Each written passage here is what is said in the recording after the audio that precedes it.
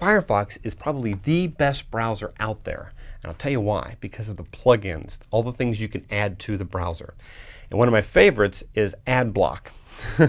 And Adblock is like the best one because it can block advertisements on web pages, things like that. Anyway, the way it works in here, you know, normally when you have your web browser up, you see how this looks. There's a style, it's gray, and the buttons, what they look like. Well, you can actually go to add-ons, and you can go to things like themes, and I already downloaded one, and I'll just show you as an example. And I'm going to click use this theme, and then I have to restart Firefox in order for it to take effect. But now you see my buttons are different. All of this looks different. It's a different style.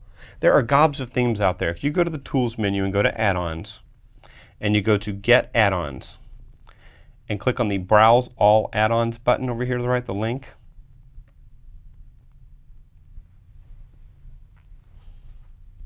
There are gobs of things, and if you want to look at themes, they're a little hidden because there's categories right here, but you got to scroll down a little bit, and there's themes. When you click on that, people have taken a lot of time and made a lot of different cool themes that can make your browsing experience a little more personalized, a little more you. So you could take a look at the different ones, Chrome, Silver, ones that make it look more like a Mac, some make it look more like Internet Explorer, so it just depends on what you like. That's just appearance. This is the surface. The real fun stuff goes into when you get into the categories of different things that you can do, and that's alerts and updates, bookmarks, download management feeds, blogging, all kinds of things that you can do. If you scroll down here, you'll see a few of them. Let me see, go to the, here we go. These are recommended ones that they show, and if you go to popular, you'll see the ones that most people pick up, and there's that Adblock Plus. It's so great because Safari doesn't have anything like this, and if you hate the ads and they're just constantly getting in your way, then Adblock Plus is nice. What you do typically is you click on the link and then you click on the Add to Firefox. Now I've already added it here to Adblock, and you can tell because it's right here under my Tools button. And one of the things you do once you download it, I should point out to you, because this isn't entirely intuitive. Once you download and you restart Firefox, you need to go to the Adblock Plus preferences, and you need to subscribe to one of the lists, okay, for one of the filters. And there's a whole bunch of them in here for different countries. And what I've done is I've chosen the one for the USA because I'm located in Virginia in the United States of America. So I choose that one, you click OK, and then it goes through and it'll filter out some of the ads. For example, let me go back to Safari for a second. And here's a web page that they've got. Let me shrink that down just a little bit.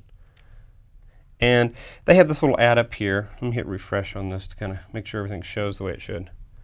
And you'll notice they'll have an animated little ad up here, and it gets a little distracting when you're trying to read an article, or if you click on a hot article, and this one's over here moving, this is doing blinky stuff up here, driving you a little bit nuts. Well, you can get rid of that here, because when I go to this site, and I go to Google and I type in Mac World, and I go to their website, I don't get that little blinky ad up here. I click on that first story again. Just to compare, this one goes Macworld Business Center straight into the article. This one has above the Macworld Business Center this ad. It's kind of blinking, it's a bit distracting. Adblock Plus gets rid of those. So if you're annoyed by certain ads that just drive you nuts, that's what you want to do. You want to go with Firefox and click the ad and add the Adblock Plus. But there's a lot of others in here. Adblock is one of the best ones. And you go to add-ons. Actually, I have it right here. There's a lot of others, and if you just take a browse through some of the popular ones or just added, you get an idea of some of the best ones that's out here. Video Download Helper, easy way to download and convert web videos from hundreds of YouTube-like sites. So if you go to a YouTube and you watch Ask the Techies and you say, wow, I'd like to download this one and save it so I don't have to be on the internet in order to watch this video again, then you can use a program like that to get it off of YouTube. And I'm okay with that. Feel free to go ahead and do it. That's one of the programs you can do. There's other Flash downloaders. You can search for certain things. So if I wanted to search for Flash, or let's say Gmail. And here we go. There's a lot of different little plugins, the add-ons that you can do for Gmail. Keep in mind that some of them are limited to only certain browsers. So let's say like Gmail Manager. This tells you a little bit about what it does, And some of them are limited to only working with Mac version of Firefox. Some of them only work with Windows version of Firefox. And some of them only work with certain versions of Firefox. So keep an eye on there as far as works with. Firefox 3.5, this one works with the most recent version, so it's a great program. Some of them haven't been updated in a while, so they only work with an older version of Firefox, so be aware of that. But there's gobs of them in here. If you wanted to learn, there's one in here that's really great. Like if I was to go back to the main page on add-ons, language support. And in language support, they have a whole bunch of them in here. Quick translation. Top downloads are listed in here. There's recently added top rated ones. Now here's one, kanji lish. Sounds like something that's going to convert like Chinese to English or something. Let me click on that one and see what it is. Okay, so here's one that you can add. And this is an add-on that allows you to practice Japanese or Chinese characters when you read English or other languages by replacing the first letter or entire word with a character. So that it's like the examples that they show right here to help you to learn the Chinese characters, to recognize them. So this can help you to develop your skills in language. And there's lots of these plugins in here. They're free. They don't cost anything. They do have some donations where you can contribute.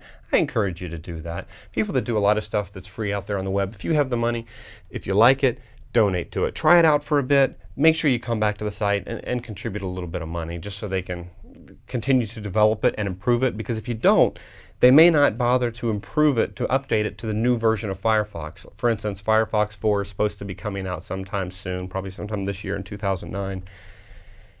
The new version of this program may not be created if nobody donates any money. They're figuring, well, nobody must be using it.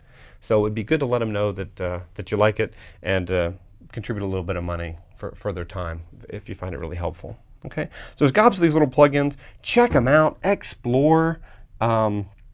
Lots of these little things to manage them. If you have some favorites, be sure to mention them on our blog so I can check them out. One of my favorites is Cool Iris. Now, have I installed that on this one, I wonder? Let me see my add-ons here.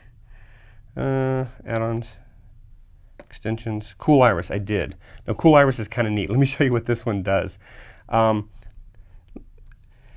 Cool Iris, basically, when you do a search, for instance, if I go to, like up here in a Google search, and I do a search for, let's see, let's try Ask the Techies.